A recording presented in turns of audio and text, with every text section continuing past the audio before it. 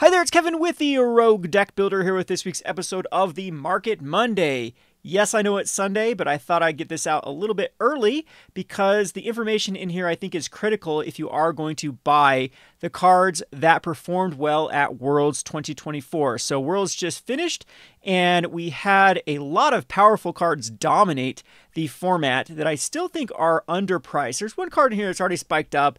I still think there's a lot of room for it because it just was by far the dominant card in the format. Without further ado, let's start off with my number 10. So my number 10 is going to be the Thundertrap Trainer. This had a cool showing in a Teamer spells deck. I don't know what you want to call it, where you can chain off a lot of spells. And this is also a card that does see play in Pioneer and in Modern. So I think that getting particularly the bundles is where you want to be with the Thundertrap Trainer. So there's a big spread between the bundle foil and the rest of the cards. So normal versions is going for $1, and the bundle is still going for around 40 cents. So typically speaking, bundle promos can go up, and they oftentimes are a card that is buy listable from places like Card Kingdom. So this is typically my strategy with cards that are under $2, is to try to see if they spike up and then buy list them. And if you can make a good spread there, if you can make a quarter per card, you can sell hundreds of them to the buy list. That's typically where you want to go. If you have the other outlets to sell these in like play sets, this is something that I think is a worthwhile spec as well. As I mentioned, this is a card, as you can see, does see play in different Modern decks, as I've seen it in a Pioneer shell before. And it seems to be all over the place in Modern. And it's actually quite powerful in Commander. So it's neat to see that it has found a home in Standard. And it did have decent camera time. The deck was interesting enough. There wasn't a lot of people on this for this deck. And now I'm starting to see it in Arena a lot after just playing right after day 1 and day 2 of Worlds. So Thundertrap Trainer bundle is the one I would particularly target. On to my number 9. Number 9 is going to be a Rockface Village. I've called this one before. So if you watch the Rogue Market, I have a channel called the Rogue Market. I should actually link it. I'll have to link it in a pinned comment. I do a lot of these top 10 videos, and I did one for cards that were undervalued in Bloomborough. This one is still undervalued. Rockface Village sees a ton of play in various Standard, Commander, and even Pioneer decks. So any card that has double dipping, like in the Rakdos Prowess Pioneer shell, and now it is in most of these red decks have realized that Rockface Village is worthwhile putting at least a few copies. But where this one really shone, where this one had the best performance was in the mono red aggro shell. So one of the decks in the top 8 wasn't even trying to go Prowess, it wasn't, or Heroic, or whatever you want to call that shell. It was just running a ton of 1-drops and the Rockface Village. And the mouse that when you target it triggers off of Rockface Village, but it just gave all of the 1-drops the haste effect, and so it was more of like a typical Sly or Burn shell. So that was interesting that all the Gruul Prowess decks did okay. They had a little bit above 50% win percentage, I think, is when the data will come out. It performed above average, but there were so many people on Prowess, and I don't think even any made in to the top 8. There was just the one mono red shell that was tried to attack the meta differently than the Prowess shell. So I think that this deck didn't care about getting targeted by Doom Blades and Cutdowns and Elspeth's Mites and things, because you are basically trading mana, 1-drop for a 1-drop, or if that ultimate price would be 1-drop for a 2-drop. And Rockface Village was the key card in this deck because then it made all of the 1-drops have haste, and oftentimes turn them into 3 power or 2 damage going through, and then you can get the rest of the damage through with things like Shock and Lightning Strike. And I wouldn't be surprised if people keep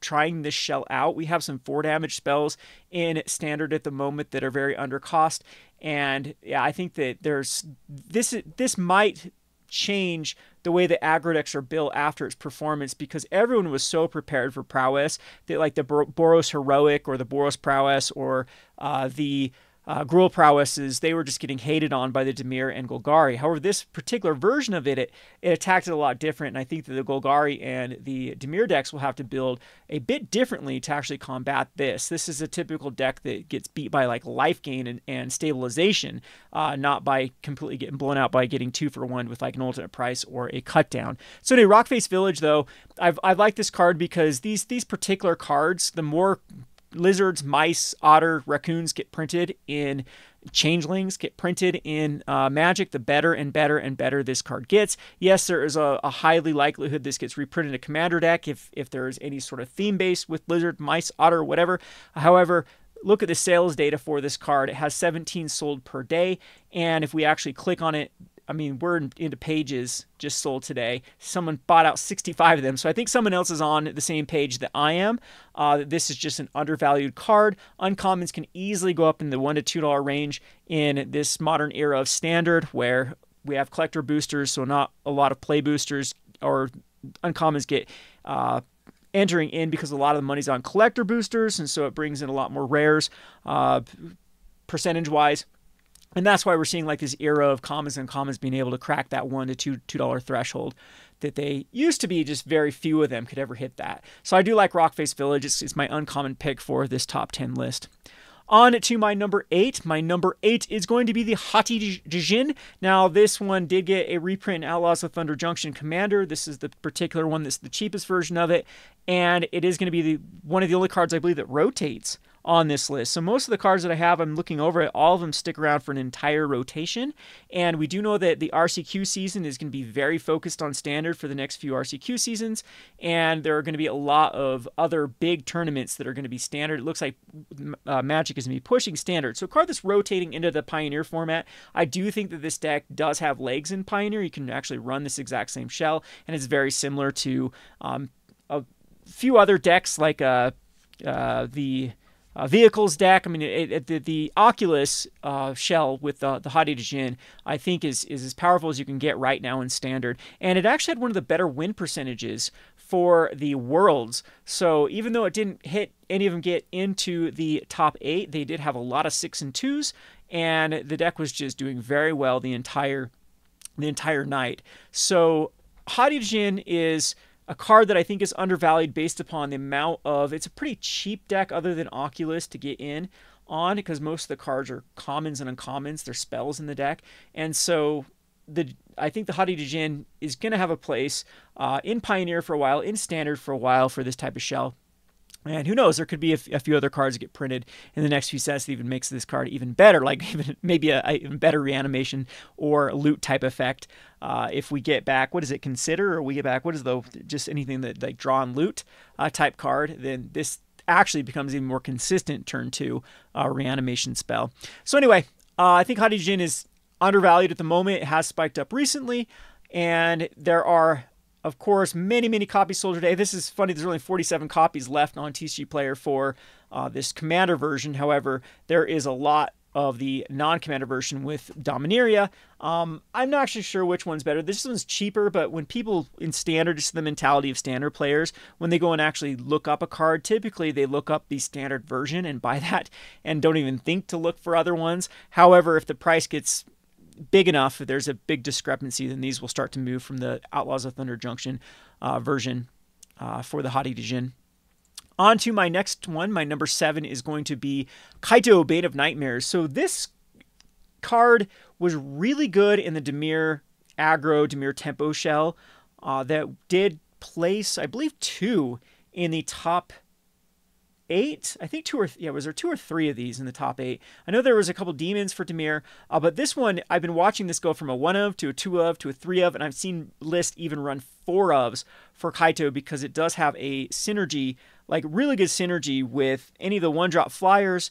The bats has great synergy even if you have to give back a card. If you can ninjutsu Kaito in, it is just a powerhouse if you can get it on turn 3. It starts to draw you a lot of cards. And I actually have a brew coming up with this one that is playing Nashi. Nashi and Kaito are a match made in heaven. Nashi can find Kaito. There's a lot of unblockable type creatures that are using it with the creature that stuns. So you can get actually more value after you ninjutsu it back. And this card is sticking around for many standards. It's very popular in Commander. And it does have a decent price tag right now. Typically speaking, I don't like to spec on cards that are this high in price.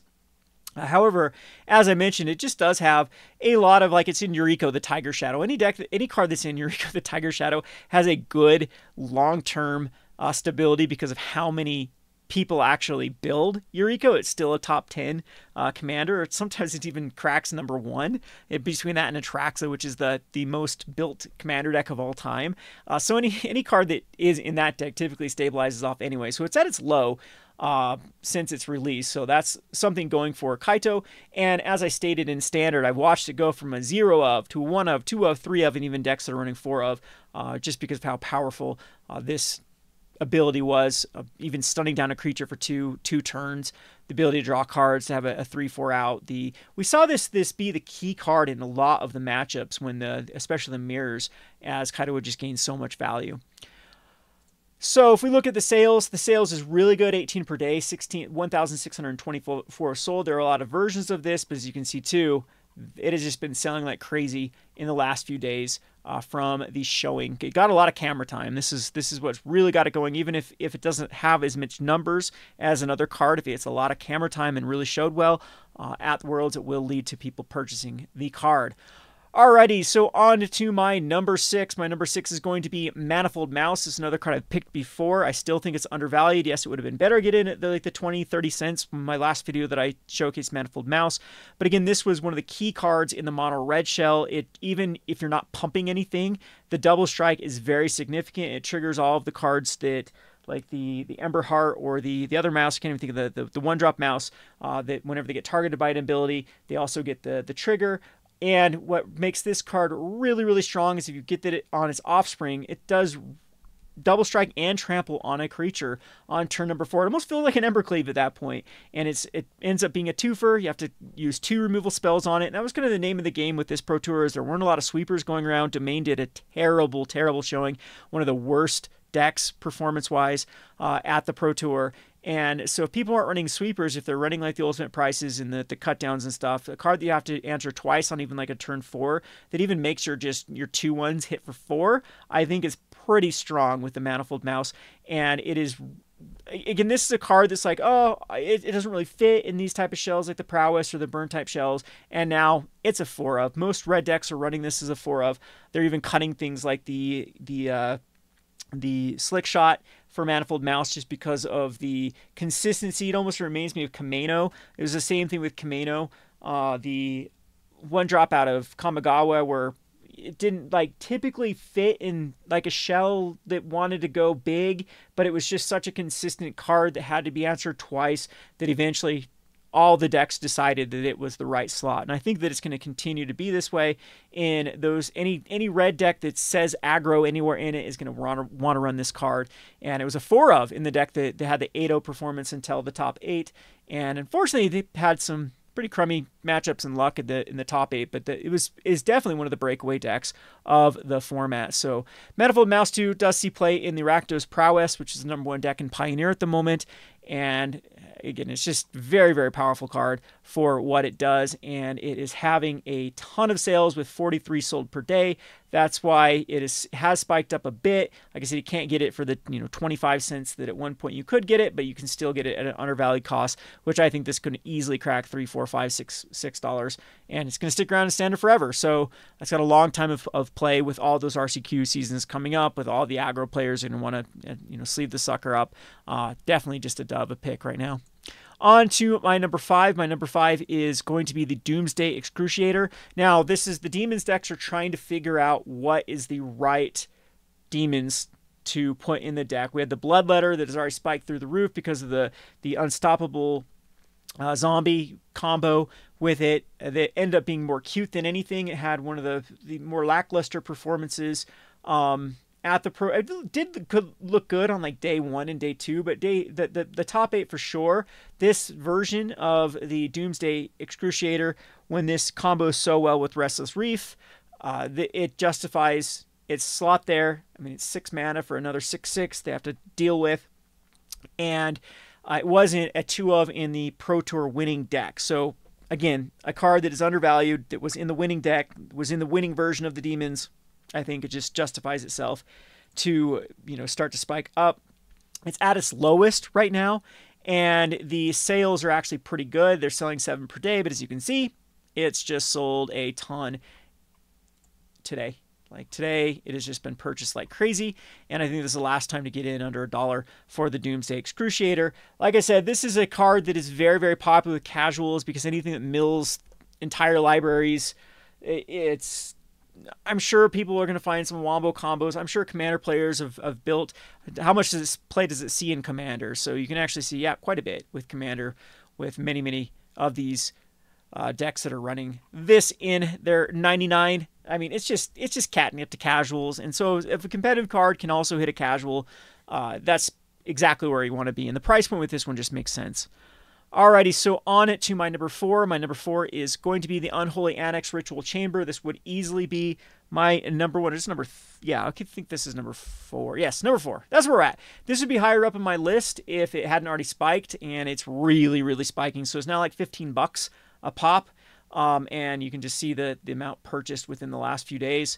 You could just go pages and pages and pages. So this was arguably the most powerful card of the tournament. I mean, man, I'm just scrolling and scrolling. You can see it go all the way from $5 to $14 within the last day. I think this card's going to go higher, easily breaking 20 is where I think this one's going to settle. So I think it's actually, you'll have a little bit of growth with this card.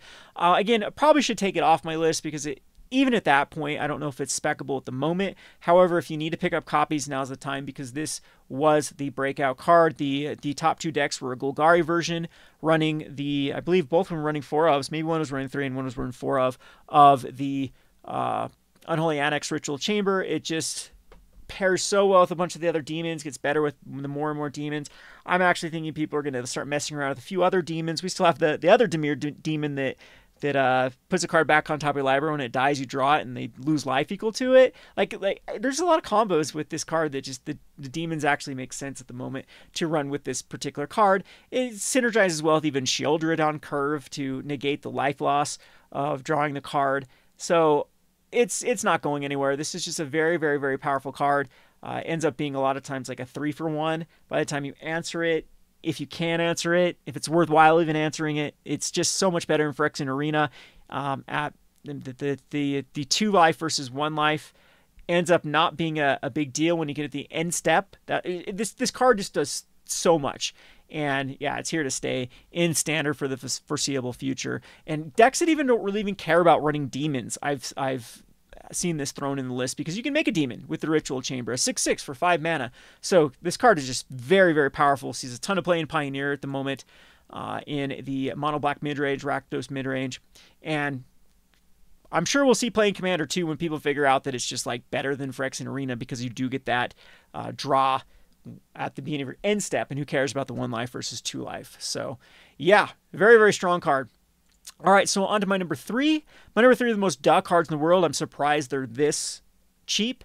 The first one being the Restless Cottage. They took 2nd place at the Worlds, and still, I cannot believe these man lands are still as cheap as they are. I know Wilds of Eldraine was open like crazy, but these are 4 ofs in typically most Golgari decks just run 4 ofs because the card is so strong.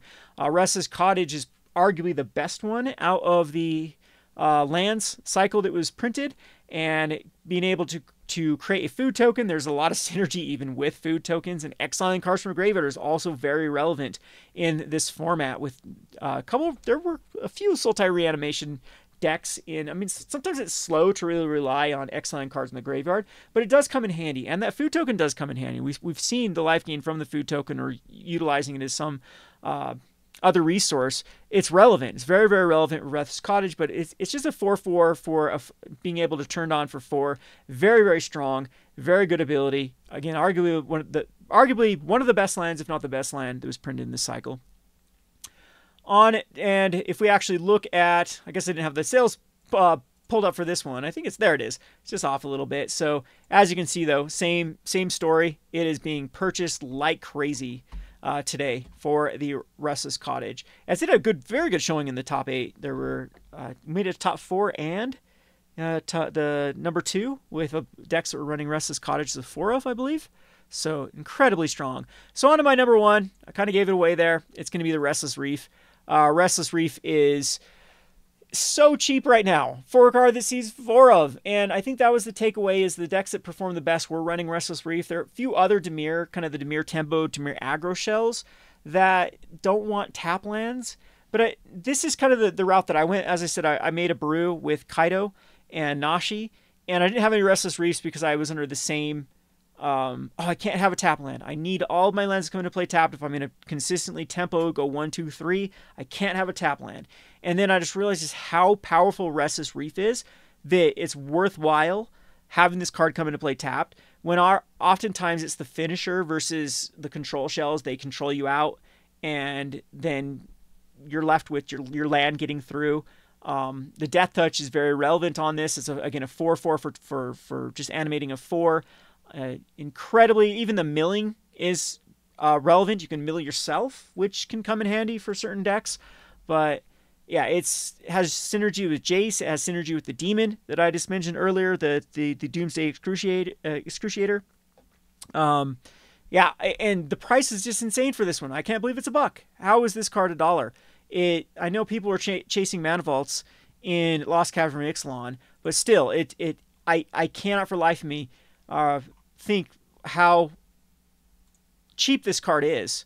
There's still the pre-release ones are cheap. Even saying this one is like under $1.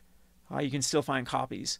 And a 4 of in the Pro Tour winning deck, it's got to go up. And as you can see, it is being sold like crazy, and more is to come. I think these are the ones that are also overlooked. So you can see, oh, well, this card performs so well, this, Unholy Annex, and they get all bought up. And you got to realize, though, Restless Reef is seeing, Golgari, of course, is then running the Unholy Annex, and other decks are running it as well. But the Dimir decks, people that are going to just copy pasta the Dimir deck, they're going to need 4 copies of this one.